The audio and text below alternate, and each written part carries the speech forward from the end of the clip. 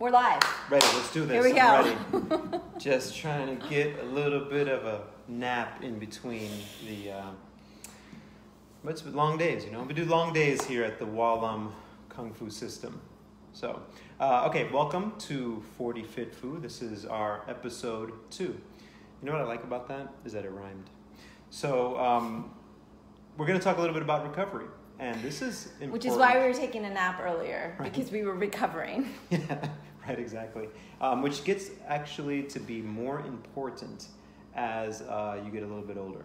I like to just note one other thing is we did not coordinate gray shirts.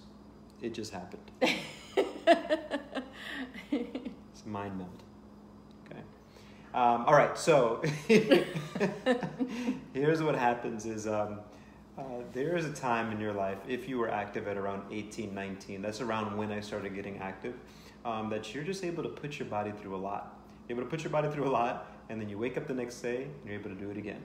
And that does not happen when you turn 40, okay? You need to have a little bit of a plan of how to recover when you are doing something like, let's say, like Kung Fu, or especially like Wallam Kung Fu, which has a lot of impact on certain joints of the body, so you have to do certain things to do that. So we want to talk a little bit today about what are some strategies that you can do. Do you have any thoughts to add to this? No, I think you're doing fine. No. All right, I'm out Well, of here. for example, today is Tuesday, and so that means last night was our Kung Fu Advanced class, and so basically that traditionally means that we kind of put ourselves a little bit through the ringer. It's our traditional basics night. So I like to do, you know, the traditional 15 minutes or so by Foot Sao and really get everybody kind of into that Wallam mindset. And so I go straight through. Any of you Wallam students out there have your notebook, you can open it up to the basics page, and I pretty much do exactly what's on that basics page. But we do it for about 45 minutes, I would say. So it's a pretty intense basics class. So it's a very simple class, but not easy. Simple but not easy. And so Tuesday is traditionally the day that I tell all of my students, great news, tomorrow morning you're gonna wake up and I'm gonna be the first thought on your mind. Yes. Because usually, you know, you can be a little bit sore, maybe slightly more fatigued than other days because it is kind of an intense class. And so we do want to talk about recovery because we've noticed as time has gone on, because I like to keep up with those youngins in the class, and so we've noticed as time goes on that the recovery process is a little bit slower, right? And so we wanted to talk today about recovery, especially for those of you that do Wallam, and what would be really beneficial for you. So you saw us earlier when we opened the podcast and we were pretty much sleeping, so that's probably the first thing, is to make sure you're getting proper sleep. Yeah, definitely make sure that you get plenty of sleep. But you know what? Let's take it one step further. Why it's important to think about recovery. There are certain types of people who do martial arts, and a lot of them are, not a lot of them, but, well, not most of them, but a lot of them are type A personalities. So when you say to someone like that, hey, you need to think about rest and recovery, some of them are like, oh, that's not my style. I'm kind of a go type of person. So what you need to think of is put yourself in the mindset of that recovery doesn't take away from anything. It's almost like it's a multiplying thing. So what recovery does is it adds to your martial arts training. And what some people start thinking of when they think of rest and recovery is, well, how am I going to fit this into my schedule? Well, if you want to improve, you need to put it into. So that's kind of like a big reason of why you want to do it, is that it's going to make everything else better. So one way, yes, is definitely getting more sleep. And studies show like anywhere between 7 to 9 hours. I'm going to admit that doesn't always happen for me. Last night I only got 6 hours of sleep, and I'm feeling it. And a big thing that happens is if you don't get enough sleep, let's say you multiply 3 to 5 days of like just 6 hours or so of sleep, by the end of that, it's almost accumulation of about what 24 hours of sleep losses, and that starts showing itself in similar attributes, like when you're drunk, thoughts, you know, like my brain isn't working, firing as well as it should, and also you crave more like sugary things, so it also affects your diet.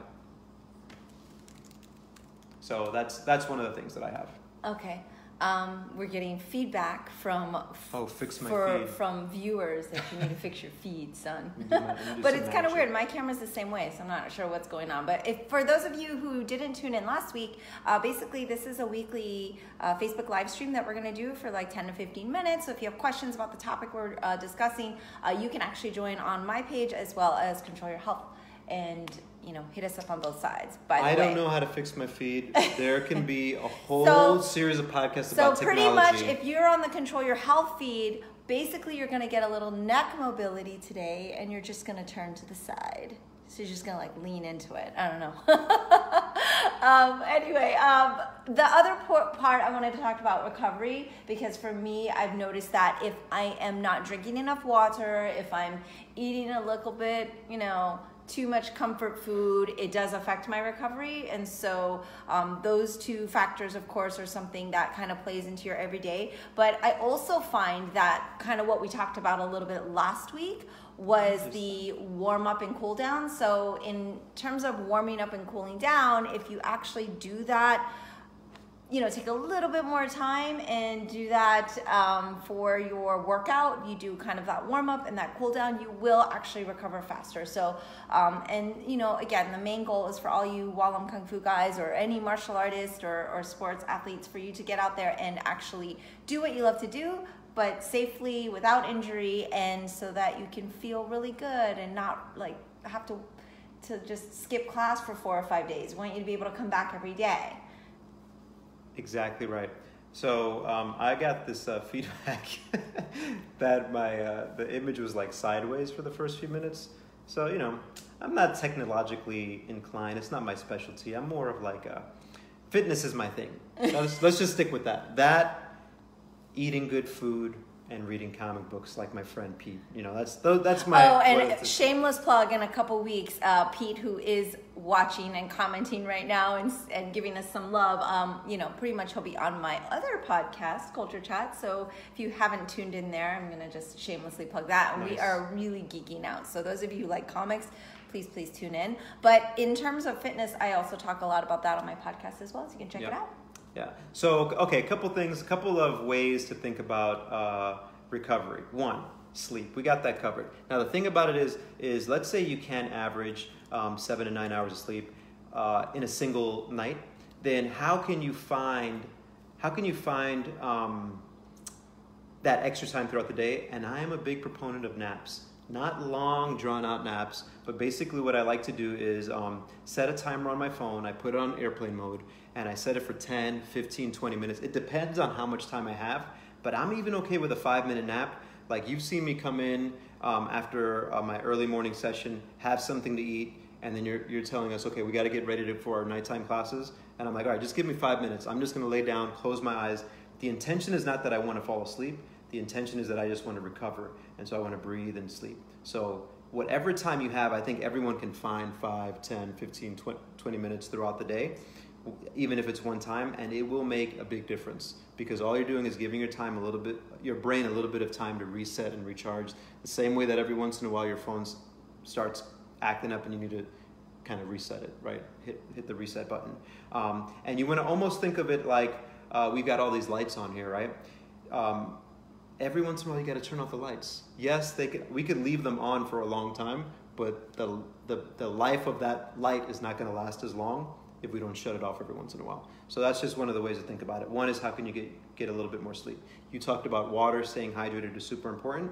And then I think I'd like to hear you talk a little bit about something that you've been practicing for the past, year, 2 years, is some meditation. Yeah, absolutely. Yeah. So a big part of my recovery is it's actually, what do you call it when you do prehab? It's like before, right? Like, so it's like pre-recovery. And so something that I have found really beneficial is meditation.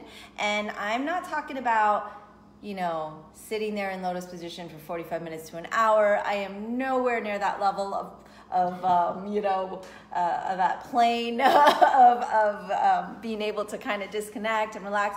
I just find about 5 minutes, because I actually am not really big on naps. I don't nap well. It takes me, in order to actually shut down, it's a bit of a problem for me. And so I actually think it's almost one and the same. So for me, my meditation actually sounded a lot like what Oscar just described in, kind of just shutting down and kind of taking that time to just like breathe and not really stress out and hyper focus on things. So I pretty much do a daily meditation. I try to set my timer for at least 5 minutes. And if you're sitting there going, nope, that's not for me, I don't meditate, just set it for 30 seconds. Yep. Just try 30 seconds, and you don't have to sit there and pretend to clear your mind or anything. I think you just focus in on your breathing, and you'd be surprised how much longer that you are actually sitting there than you would have guessed you would. And in addition, how much better you'll feel after. And that's just kind of like giving yourself like 5 minutes break. So I almost call it like timeout or something, Right. like it's just taking time for yourself. And the fact that there was a point in my life where I was so overwhelmed, I couldn't take 5 minutes for myself was a bit of a problem. And so taking that 5 minutes as kind of pre-recovery will actually set you up for success when it comes to being a better practitioner, especially for Wallum Kung Fu and Kung Fu or any martial art that any of you are doing, because it is so, so involved. And again, as we've gotten a little older, I know we're still youthful and young and hip, and we look young and we're super cool. Yeah, we are. But really, we are 40. Yeah, not so spring chicken bones is what I put in this tag. And so because of that, I think having all of these tools at your disposal and knowing they're there and just remembering that they are there is what's really important. You don't have to do them every day. You just have to do the best you can, but know that you have a toolbox, and when you're ready to pull these different tools out, they're really there for you, and they will be really effective. So right. And I think so yeah, meditation's a great one. There's a ton of ways to do it. I don't think there's any wrong way to do it. Just that practice of you trying to focus on just your breath or whatever it is, there's no wrong way to do it. Just practice that. Another option, I think, for recovery is something that we like to call active recovery. So even the simple fact of like, if you're the type of person who's like, no, I've got to do something. Well, how about you work on some mobility training or some stretching? And I think that's something that can definitely help you for your recovery. So I'll give you another thing. One of the things that I mentioned is, yes, I try to get like a 5 minute power nap if I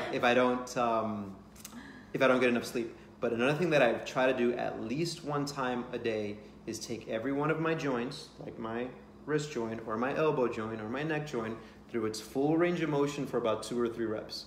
No matter how busy the day is, no matter how crazy it is, at least one time a day I try to do that. And the way I think about that is not just as a recovery, but as an assessment. So I'm able to assess like, oh, my neck's a little bit jacked up. I was able to do a full neck circle yesterday, but I can't today. You can do that with your knee, with anything. So that's another way to go about thinking of your recovery is as a way of you prepping for your next training session. Absolutely. So. And I do want to just send out shout outs to those who are actually tuning in live. So Pete, hi Chad and Pete. Flavia. Wow, from Oi, como vai? So thank you guys for tuning in. We do appreciate it. But yeah, everything pretty much that you just said I think is pretty useful for recovery. Mm-hmm. And I think also just kind of like giving yourself a little bit of that love and like don't overthink it, and don't think you can't eat what you want to eat or, take the time for yourself. Just like kind of be able to kind of let go of all of that, and you'll feel much better. Yeah. Yeah. And since my friend Chad, Dr. Chad is watching, I will mention another way to think about your active recovery, or let's say you're recovering from an injury, is to, as often as possible, go through pain-free ranges of motion. So he would agree with me. I know that if you are recovering from an injury, the worst thing you can do is not move at all. Absolutely. The best thing you can do is try to find how can you do pain-free movement as often as you can. And I will say for Kung Fu practitioners, martial artists, Wallum people, there's a lot of stubborn people out there. So that needs to be kind of clearly defined.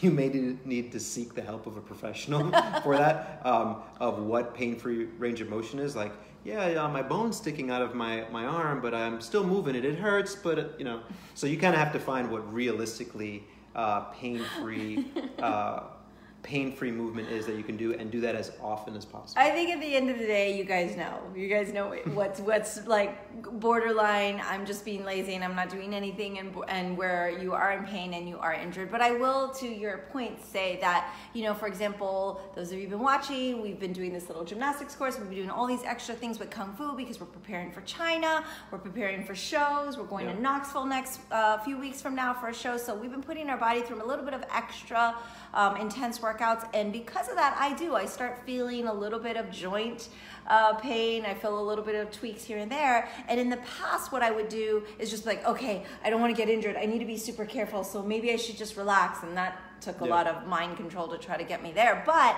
I realize now that it's so much more beneficial to do those joint warm-ups that you discussed. A couple weeks ago on your live, we had you kind of showing a little bit of your class where you're doing those joint mobility and warm-ups. And those are just so beneficial. I realized after just kind of doing that, the tweakiness was gone and I wasn't feeling that quote unquote pain. So there's a definitive difference between actually being injured and just going, wow, my joints are a little older. They're a little bit, maybe I didn't warm up as much as I should have. And so with that, you just have to give your body a little bit more attention. And, you know, Oscar's super disciplined because it'll be, you know, late at night after he's done hours of work all day and then had to clean the dishes, because I don't do the dishes. I do the cooking. The cooking. Way more important than dishes. Dishes are down here. We do need clean dishes to cook, though. So it goes together. We're a good team. But even after that, I'm like, all right, peace out. I'm going to sleep. And Oscar's there with his music on, and he's doing his joint mobility and his stretching. And I'm just like, way to make me feel lazy. No, well, let's just, okay, we're going to have to wrap this up soon, right? But let's just real quick remind people that you've been doing this for a long time, the Kung Fu stuff. Your body is more used to it, and my body is not. It doesn't agree with it all the time. So I need to do a lot of stuff because my goal is to continuously get better, and I don't want to be like, well, now I'm going to be 40 and I don't move as well as I do. I really feel, and you can give me some props if you want here, but I feel that I move better now than I did when I was 27. Absolutely. And I feel better. I don't have as much energy all the time because, you know, life is kind of that way. So this is why recovery is kind of an important topic. But I think maybe we can both share like a quick recap to wrap this up. So I'm going to just take you through what an ideal situation is for me. Ideally, what would happen is, let's say tomorrow I have a 9 a.m. class. It's a late day actually for me, but tomorrow's a 9 a.m. class. So I want to get about 7 hours of sleep. So on my iPhone, I set that sleep reminder app to kind of ding 45 minutes before bed. So if I want to wake up at 7 a.m., then that means that I need to be in bed at midnight, right? So 45 minutes before that, my phone is telling me time to get ready for bed. And in an ideal situation, what that means is I turn off electronics. Usually that doesn't mean that means I stop looking at screens, but I like listening to audiobooks. I start getting ready for bed. Every night I take a magnesium supplement called Calm. No promo there, it's just something that I found that it helps. It kind of literally what it does. Magnesium and a bunch of minerals. And literally what that does is it does calm like my muscles and everything down, and it's almost like the light switch goes on. It's like, okay, it's time to start getting ready for bed. Shower, I lay down and breathe a little bit, and then I try to go to bed from there. If that works out, then the next day when I wake up, remember that your recovery and your sleep good habit starts when you wake up, not just when you're going to bed. So try to get up, get a nice tall glass of water, do the joint mobility workout, and then go outside, get a few minutes of sun, and then make it go and work. So I don't know, that's just kind of my quick recap on that. We can answer any questions. You know, we're not doctors, we don't play them on TV, but we do have a little bit of experience with trying to remain functional and active as we've gotten older. And that's kind of the purpose of the podcast. So anything to add to that? No, I just to, you know, a little bit is we did mention the meditation. So don't forget that. Right, yeah. So for me, what would set me up for success is having that I notice that I can't, if I don't do it the first thing in the morning, it just doesn't get done. And so if I don't do my daily meditation right away, then that usually doesn't happen, you know, for the rest of the day. Because once the ball gets rolling, I am in work mode and I just go. So if you can take whatever it is you need to do, have a cup of tea to yourself. If you don't want to sit there and lotus and breathe, or if you do like a sun salutation, or whatever your thing is, or Tai Chi breathing, or some Bai Fit Sao for those of you who do Walam, just whatever that 5 minutes is to kind of set your day. Joint mobility, that's awesome. That kind of sets you up. It's kind of like the Yi Bei, guys. So if you're doing the Yi Bei strong and you're starting your stuff right, then it'll set you up to do the rest of the form of the exercise correct. And then also the Sao. So at the end of the day, if you finish everything with that deep breath and you finish everything and close out and you're good and you're like Oscar where you'll actually do the joint mobility or you'll do the breathing. Towards the end of the night, for me, in all honesty, my way of unwinding is just like completely disconnecting from the work stuff. And then also, if I did have a really rough workout, a little bit of a stretch is always really good. It looks like thank you guys for listening. I've got a bunch of comments here and a lot of people are empathizing with us. So this is good. We know you're out there and you are working out with us too and doing what you love. And just because you're 40 definitely doesn't mean that you shouldn't start or you should stop. I actually think what we said last week is that every decade you should be getting more and more active. And we all take my father as our prime example because I mean, yesterday was about 100 degrees here and he's like mulching for 6 hours in a squat and doing side to sides while doing it. And so. But we complained a little bit when we had to do some Kung Fu. Yeah, because, you know, I had to teach some lessons. Our student from Germany's here and it was like really hot in the temple. And then I looked out and there's my father, you know, out there like he is every day, but it was pretty intense. But that is what it is. He's constantly priming his joints and keeping them active instead of just being stagnant. So I think that's the key. We just keep kind of following his lead and hanging on his coattails. And so we just want to encourage everybody to keep it up. And again, just don't stop, keep going. And, you know, I think that's let us know if you need anything. Great way to end it. I love it. Excellent. Chad said that Grandmaster Chen is his hero, as he is many of our heroes, I am sure. So again, we're here every week. Every Tuesday at 7:30 p.m. Eastern Standard Time. Please turn on your notifications so that you can remember to log in and laugh at us or whatever it is, or ask us questions. Or each week we'll have kind of a different subject. So next week, I don't know what's on the slate for next week. I don't know. We'll figure it out when we get there. Yeah, but we'll even post it, and then you can, if you have any questions, you can kind of send it in, and then we'll make sure we address them. So we're here to, you know, hopefully give you guys some good advice and some motivation. So. Keep it up. All right, everyone have a great evening. Thank you for tuning in. Thanks. I appreciate the feedback, guys. And we'll see you next week. See you next week. Bye.